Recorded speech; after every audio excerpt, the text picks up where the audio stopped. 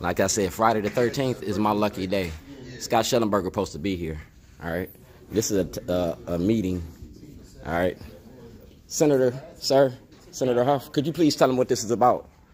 This is our gang task force meeting today. So we're meeting and we're discussing the gang statutes in Maryland. Gang statutes? Yep. All right, in Maryland. Maryland has a gang statute right now dealing with when you're accused of a crime and you're involved with a gang, and we're reviewing whether those are good or bad or how we can strengthen them and what to do about gangs in Maryland. Gangs in Maryland. Yep. All right. That's it. Gangs in Maryland, right? What classifies it as a gang? What's the classification of a gang? Right now, I'll tell you what, if you go up to this guy up there, he's got a copy of the law and everything. He'll show it to you. So. I just want to know if you could rattle it off. I can't rattle off the top of my head. All right. Excuse me. I was told to come here for somebody to tell me the classification of a gang. The classification of gang? What qualifies me as being a gang? Well, let's see what the current law says.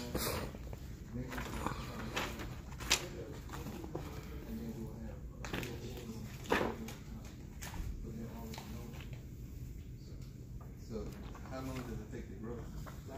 Was it 2 or more in a criminal enterprise? Yes. Section 9801 of Criminal Law article, criminal gang means a group or association of 3 or more persons whose members individually or collectively engage in a pattern of criminal gang activity, have as one of their primary objectives or activities the commission of 1 or more underlying crimes, including acts by juveniles that would be underlying crimes if committed by adults, and 3, have in common an overt or covert organizational or command structure. All right. Is race in there? No. Does it classify you as if it was a street criminal enterprise, a government criminal enterprise? Is there any classification in there? Say if I had 3 or 4 senators and they were writing laws and getting paid off of this, would that classify as a criminal enterprise?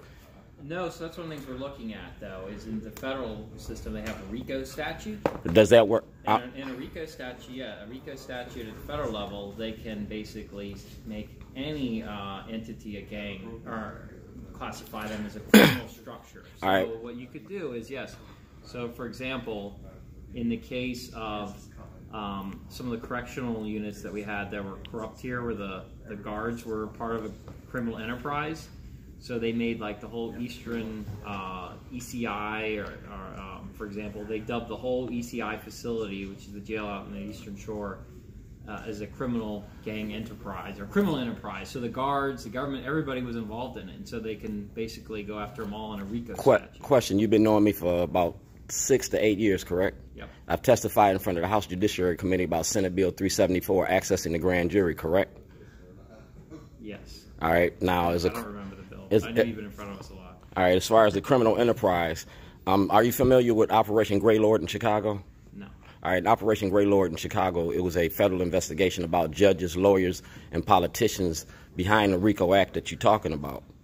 All right? And what it is they caught judges and lawyers that was getting paid to lock up minorities and underclass. Would that same RICO Act apply here if we were having this discussion, to apply to some of the politicians, judges, and lawyers? We don't have a RICO statute in Maryland right now. It's only the federal level. So that's one of the things we're looking at. All right. Thank you. No problem. All right, on February the 6th, 2011, I turned Scott Schellenberger in to Greg Bernstein. I blew the whistle on the corruption in the court, the same way he talking about a gang activity and a RICO Act. I did it to the judges, lawyers, and politicians in Baltimore County. Scott Schellenberger, Sheriff Johnson, Governor O'Malley. It was about the war on drugs and stop and frisk and the money they was making off of that. You feel me? Being black in Baltimore. So the same way that they doing them, the same laws that you want, I want the same laws to apply to white people. I want to see if y'all go to jail the same way that y'all quick to send us to jail. A gang is clarified as 3 or more people that conspire. That's more than 3 people. That's Scott Schellenberger, that's Judge Turnbull, Governor O'Malley, Chief Johnson. Yeah, Johnny Oleski asked for a federal investigation.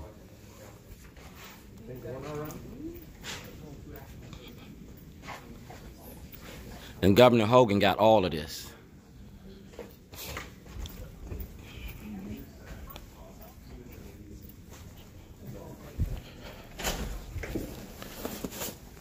Like I said, my paperwork in order. We're going to level up. You feel me? We're going to level up.